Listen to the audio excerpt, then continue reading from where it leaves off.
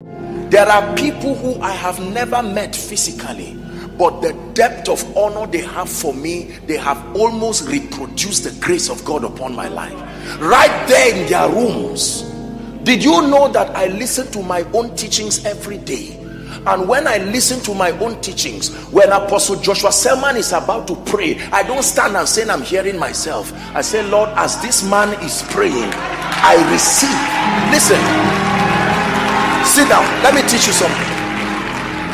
Do you know why many men of God are not blessed by their own grace? Because the anointing, hear me, honor is not human worship. There's a lot of nonsense going on. That's not what I'm talking about. Please don't confuse what we're dealing with here. Not just human worship. No. A recognition. The grace that comes on a man as touching his office is for everybody, including him, if he will submit to it. Welcome to StartNOW Channel. We are glad you tuned in today to experience another life-changing encounter in God's presence. The Bible says in Psalm 119 verses 130, "The entrance of thy word giveth light." As you listen and watch, may you experience the transformative power of God's light. You must discern. Who is this man? Who is this woman? Not in the flesh. What grace brought this result? Is it common? Should I trivialize it? And you come to a conclusion based on intelligent contemplation that there must be an ability at work in this man and his wife that is not common, and you submit to that understanding, and the portals of their grace opens up to you. Even if they don't speak over your life, right there in your room, you will find out that you begin to reproduce possibilities.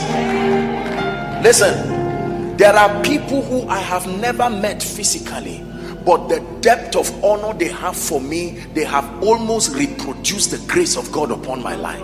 Right there in their rooms. Did you know that I listen to my own teachings every day?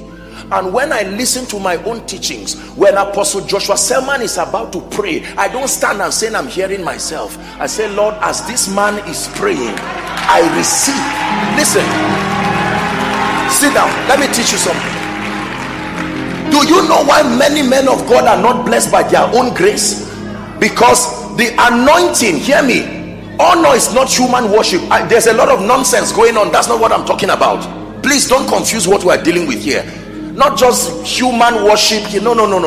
A recognition. The grace that comes on a man as touching his office is for everybody, including him, if he will submit to it.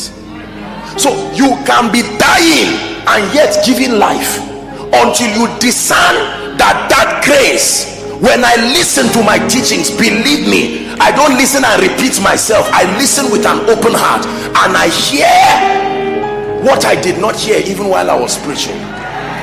Listen, how many husbands come? Two people, any two. Well, don't carry anybody's wife, please. Husband, a man and a woman, or husband and wife. Don't come here with anybody's wife.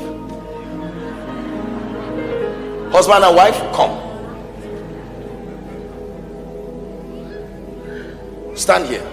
Stand here. God bless you. Watch this. Do you know real value is not physical? And that if I give you, watch this. Can I bring that too? Now watch this, everybody. This is your rand. If I give you some money, hold this. Give some to your wife. In fact, give all to your wife. Take this. Now watch this. If you have physical money, people say you are rich or you are blessed. That's not true. This is giving evidence to what is on you. Are you getting what I'm saying? Now, God stores his possibilities in men. Learn what I want to teach you. There is no man that is empty. There are human beings carrying mysteries that they themselves do not know. Now listen carefully. This woman can carry favor that came from the blessings of her grandfather. He did business with God, and God covenanted that all your children they will multiply. Now she does not even know. Sit down, let me teach you something. That's why I said honor starts with discernment. Here comes this man, he marries this woman, and he does not know why he starts to rise. Even her, she does not know why. Someone just starts a relationship with you, and in 2 weeks he got a job, and he says you're a good woman. Or you too, you say you are. You don't know that something on you.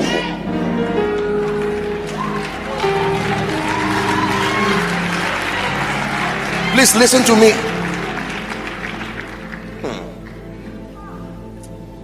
I share with you the mysteries of the kingdom. Now this man is rising and is doing well. And do you know that although she's his wife, she still has that spiritual component that represents an advantage? A day can come in his life, this man, you see, may love her as his wife, but dishonor her as touching the grace God gave her. When it has to do with that grace, he will go down. Although they are married, although they are having children together, it will take the man now to say, look, you are my wife, but I've discerned your dreams. Every time you have a dream, it gives me direction. The last 10 years of my life was correct because of your dream. Please, I submit to that grace. I am your husband, but dream again.